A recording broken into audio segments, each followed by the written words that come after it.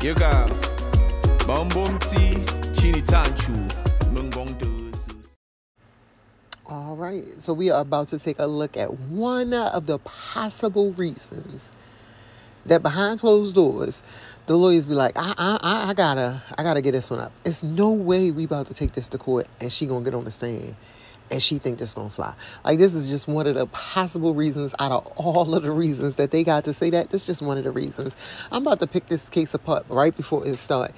Just in my own little too basic to be bougie version of, like, if I was a juror and they played this, and then y'all actually got up here and was like, oh, no, she's innocent. She didn't mean it. It wasn't intentional. I'd be like, fuck, no, y'all making me go to hell by putting somebody in jail, ain't y'all? Ain't y'all? Guilty. Allegedly, in my opinion. Let's look at this one. Y'all let me know if y'all agree or disagree. 911, what is the location of your emergency? 4748 France Court, apartment 3. 4748, what's the street name? France, F-R-A-N-T-Z. And the apartment number? 3. Is this a police or medical? My boyfriend is dead. Okay, send the line for the fire department. Do not hang up.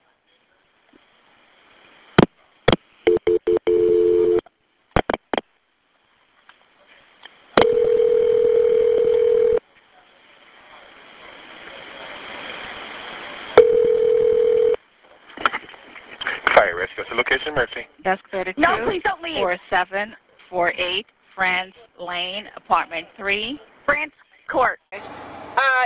When you came over here, I know you said that she called you freaking out saying he was dead. Did she give you any more, like, did you ask why or She told me that they were playing last night or something, and he got in the suitcase and she fell asleep. Okay. That's all she told me, so I don't know anything beyond that. Okay. And I really didn't talk to her much because I came inside, I told her you need to call the police, and then I came back out, and I think she went on the back porch to smoke a cigarette, so I didn't even really talk with her much. Oh, like she was going outside this. Did you see her take a cigarette? Yeah, she was going outside with well, I also know when the cops showed up, she kept on telling them she had a cigarette burning out there and she needed to go put it out. Okay. But they were keeping her away from stuff, I guess. Right. Okay. But, yeah, she wanted me to come back there with her. I was like, I'm going out here. I don't really want to be in here, so. Right. And that's when she went to call 911? Well, she called 911 while I was in there. I was standing right in the foyer area. Okay. And, I mean, it was apparently a pretty quick conversation, and that's when she started to go that way, and I just told her I'm going out front, so. Okay. Okay.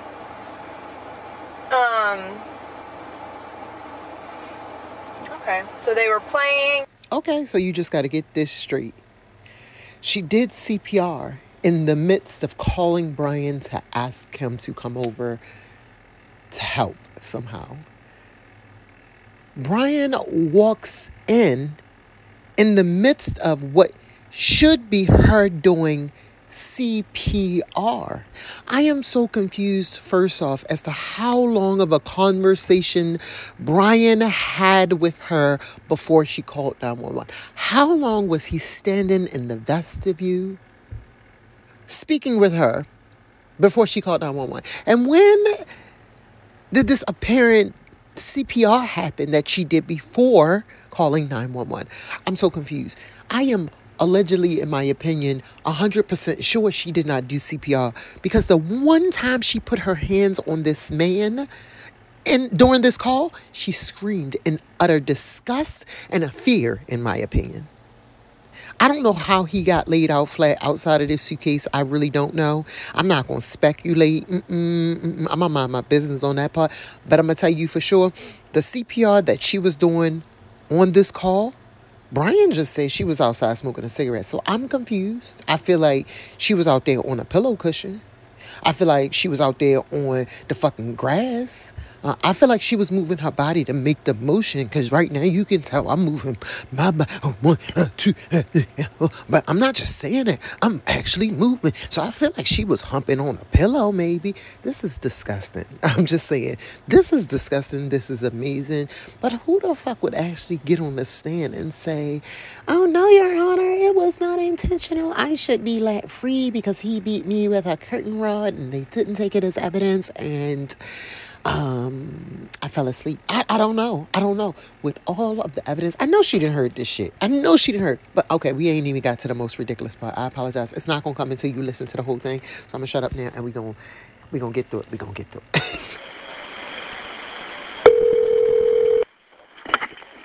Fire rescue. So location, Mercy. Desk 32. No, please don't leave. 4748 France Lane, apartment 3. France Court. France Court. Yes. Okay, is this near Mackenzie Drive? I don't know where that is. Okay, fine, okay. It's Hillwood Park Apartments. Okay, 4748 France, correct? Correct. All right, correct. Now tell me exactly what happened there. My boyfriend and I were playing last night, and I put him in his case and we were playing. And Okay. like kind of hide and seek kind of thing. So I fell asleep and I woke up and he was dead in the suitcase. So I don't know what happened. I don't know what happened. Right, okay, what's your apartment number? 3. Apartment 3? Yes, like he has like blood coming out of his mouth, and I don't know if like he had like an aneurysm or what happened. Right, okay, all right, okay. Listen, we're getting help out there too. All right, okay. Okay, Now? Okay, yeah, man, listen, we're on our way out there. You're at 407-716-8684. Okay, is he hanging from somewhere or what, ma'am? No, I pulled him out of the suitcase. I tried giving him CPR. Okay, so he was in a suitcase? Yes, and I fell asleep. Okay, how old is the 42. boyfriend, ma'am? 42-year-old male. All right. Okay, we're sending help out there. Sheriff's Officer on the way out there? Yes, sir. I'm sorry? Yeah, okay. All right, listen to me. Okay, I just need to confirm this one. All right, I understand. I just need to confirm this. Is he awake at all? Is he conscious at all? No. He's purple. Is he breathing? No. All right. I need you to get him on the floor, flat on his back for me, okay? I did. I tried giving him CPR. All right. I tried giving him CPR. Yeah, okay. But nothing happened. He's purple. Okay, listen to me. There's a defibrillator available. I need you to get it for me, okay? What is it? You have an AED available? No. All right. Are you right by him now? I'm sorry? Are you right by him now? Yes. Okay. Lay him flat on his... Okay, ma'am, listen. So listen, is he cold and stiff? Yes. Okay. Well, he's not necessarily cold, but he's stiff. And he's purple. Okay. All right, listen to me. Listen to me. I want you to lay him flat on his back for me on the floor. I did. Removing the pillows. Okay. Yes, I did. All right. Okay. He's stiff and purple. Right. Okay. Listen. Okay, man. That's fine. We're still going to do compressions on him. Okay. When I tell you, I was so happy. Like, it was such a good day. I kid you not. The weather was beautiful outside. I'm the one that had him go inside so we can do puzzles and painting and listen to music or whatever else he wants to do. So then he starts doing whatever it is we're doing together in the living room, and then starts talking, because I think he gets comfortable with, okay, you know what, we're here, it is a good day. Let me go ahead and explain myself. So I know.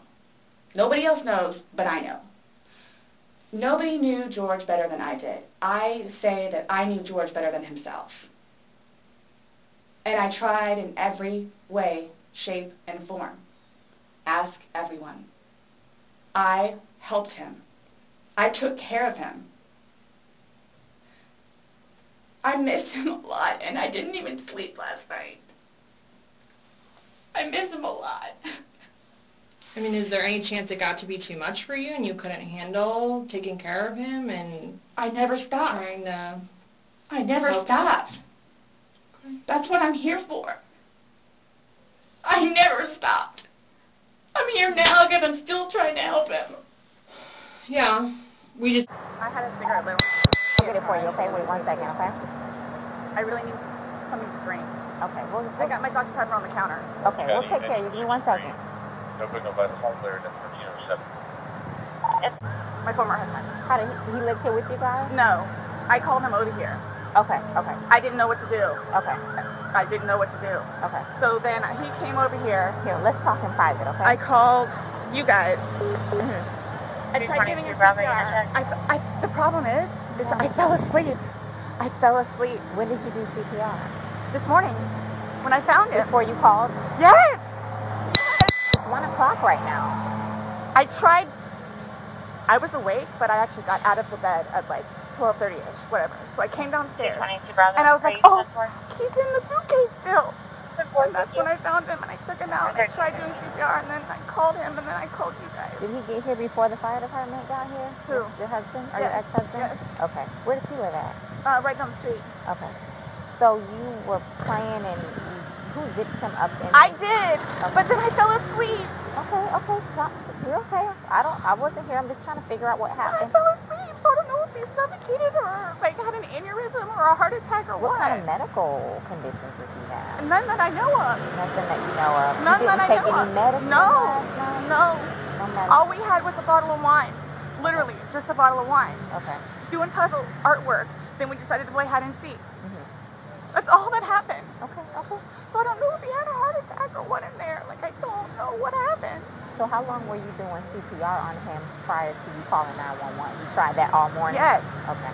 And then I called him while I was doing CPR. What time did you start? Probably, give me a rough ballpark. Here, let me fill this deputy in, okay? Please, may I have my Dr. Pepper? I am so cotton-mouthed right now. Calling to find out if she was going to be getting him or not today. From school? Yes. Okay. Yes. So I started calling like 11:30, called every half hour or so, and then I finally got a hold of her at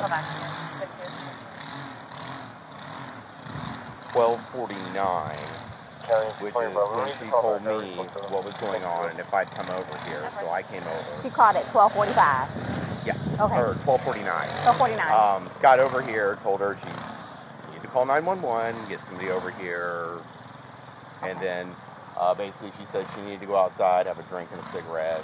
I walked back out the house because I didn't really want to be Who called? there. Did you call or did she call? Well, I called. She called me back when I was on my way to make sure I was coming over. But I called her Give me initially. 1 second, okay? But I called her initially. Do you have water in your car by any chance? I don't think so.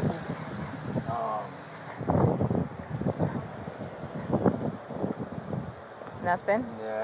Okay. No, I don't. Okay, so she called, you get over here. Well, I called her first. Okay. Trying to find out if she's going to get Lucas. That's when she told me everything was going on. I got my stuff together, put the puppy up in his crate. When I was starting to drive over here is when she called me to make sure I was coming, and then I got over here right after Did you that. go inside and see, and then? I walked inside the front. I didn't see the little front tile area. Come on, step this way. I saw legs. I just didn't really want to be in there around it, so I told her. Well, just for the sake of the crime scene, I want to know if I were to find your footprint, it would be because you went this far into the house. So did you actually make entry past the threshold? I don't think I ever made it to the carpet. I think it was just in that. I've been over here before. Right. Yeah. But no, I don't think I stepped past that tile area. Okay. So I don't think. I touched doorknob. I don't think I touched anything in the kitchen. I don't know if that really matters. Yeah.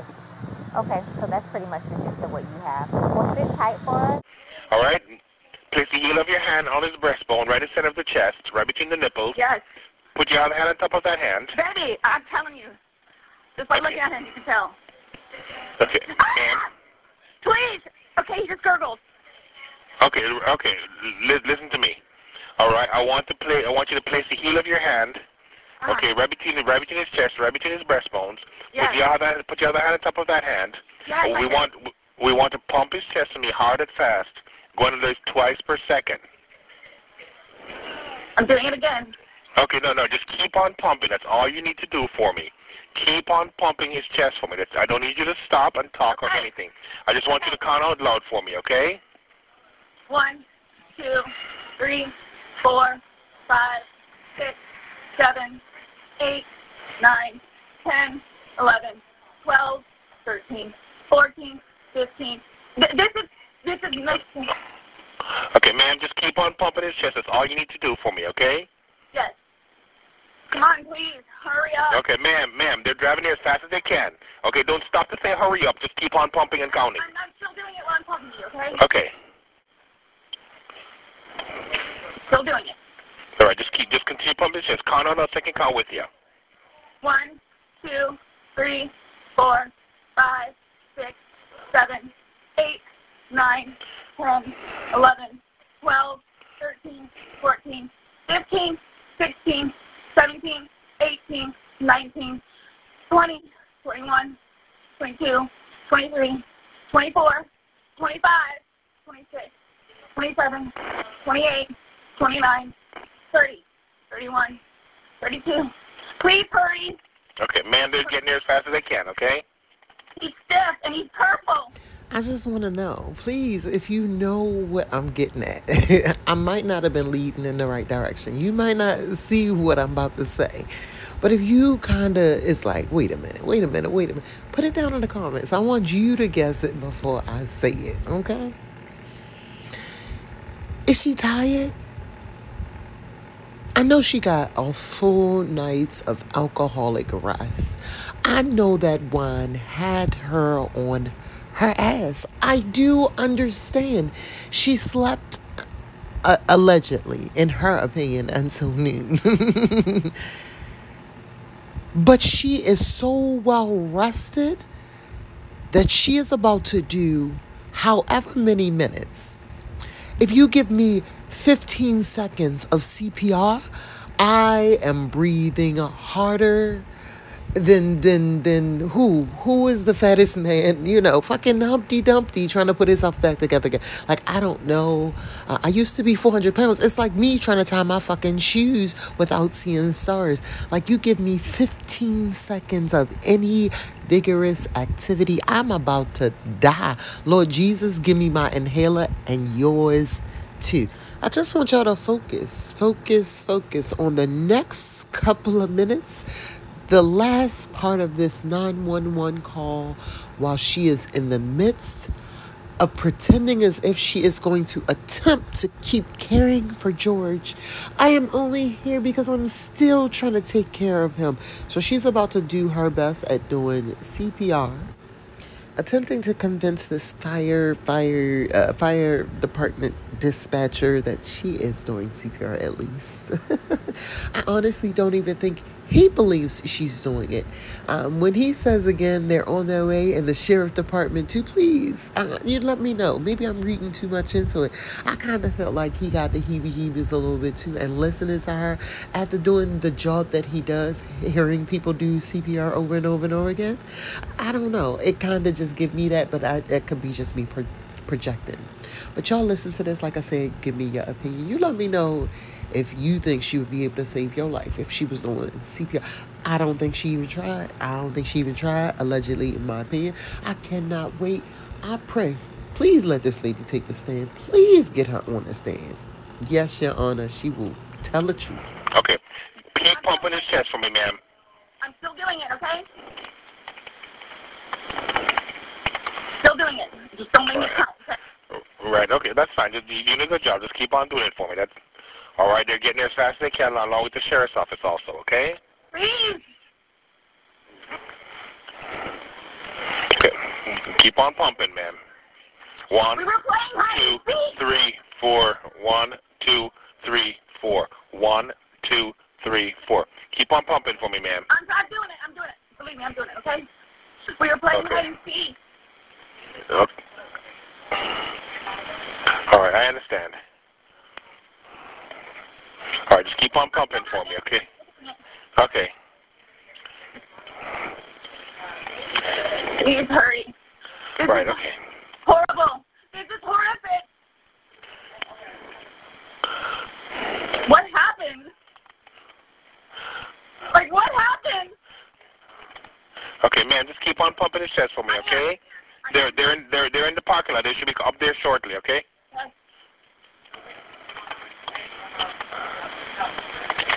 I'm still doing it, okay? All right, okay, good. And you found them in a suitcase, you said? Yes. We were playing hide and seek last night. I fell asleep. I think they're here. Right, just keep on pumping the chest until they take over, okay? I am. Okay.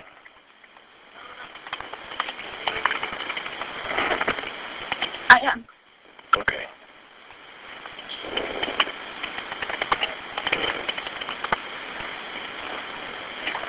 I am. Okay. Open. Come in. Can I stop pumping now? Let them take over for you, okay? When was the last time anybody saw him? Last night. We were playing hide and seek. He hit a nerve. It's okay, yeah. Okay. Yeah, unfortunately, he's been down too long. There's nothing we can do for him. Hello, ma'am. And so we're there, obviously. All right. Yeah, no, he's my boyfriend. He's your boyfriend? Okay. I know Sarah is amazing. I think I just don't give her enough credit. She said she was great at everything. I do not understand how she is talking as clear as I am. Very upset. I do agree. She's disturbed at the moment because there are some, activities going on that are disturbing in the home, But she's very clear, concise. She does not sound like she's taking a double breath, besides needing to take a deep breath. Maybe she's breathing shallow. I have heard some deep breaths in between just to make sure she can catch up and not get lightheaded. But I've not seen anything of concern. I do not think she needs to sit down, take a break. I think she can continue the CPR that she's doing forever. I took all that time just to say, this motherfucker ain't get out of breath at all. Doing CPR. I got the most embarrassing CPR story, but I clearly remember from all of the times that I have tried to get my certification for CPR, I have been exhausted and not wanted to even do the shit. And the thing is most of the time, they don't even make you do it a lot. You ain't even got to go but for like 30 seconds. But to actually make the click, click, click, click that you have to make on the dummy while you're actually doing the CPR test, that shit is hard. So 30 seconds, man, I couldn't be a guy, I tell you, because my girl would be unsatisfied. I'm going to just read this story, though. This is just one of the ones that came up when I Googled, and I thought it was interesting. It's on Quora, whatever that is, Quora. I don't know. I ain't even gonna lie. I tried to spell. My apologies. I can't spell. I Googled it. It's one of them Reddit kind of pages. This is just what came up, and I thought this was interesting. As I tell my students when teaching a CPR class, CPR is a good upper body aerobic workout. You are compressing it down with over 100 pounds of force. How long you can maintain this is dependent on your physical condition. I would probably be less than 10 minutes, even in ideal circumstances. The longest I have done CPR was for 2 hours. It was a cold water drowning and an 8-year-old. We had 4 people taking turns, and I could hardly move the next day. I can't imagine doing it long on an adult. We would have needed more people to switch off. I'm sorry, my nose. I don't know who this lady is. I don't know nothing about nothing. I don't know if she know nothing about nothing. But all of her stuff fall in line with everybody else's stuff. I'm not saying Sarah was doing it right, even if she was doing it, okay? All I'm saying is if you move your body in that motion and pretend as if you're saving somebody for 1 minute, this was longer than 1 minute, you would have been a little bit, just a tiny bit, just somewhat out of breath. What the fuck was she doing? Somebody gotta explain to me. And then as I got on this little rabbit hole, I started listening to other ones, and now I'm about to do another one just about the other witnesses that's going to take the stand. Like, this one is nothing compared to the actual people that they're going to be able to put on the stand. Sarah going to lose, boo. Allegedly, in my opinion. I don't know why we're going to trial. I really don't. Jesus Christ. Yeah. All right, y'all. I don't know. Let me know what you think. Maybe I'm wrong. Maybe she was doing it and she has really great control of her breath. Yeah. Maybe that's it. Let her do CPR on you. I dare you. Bye, y'all.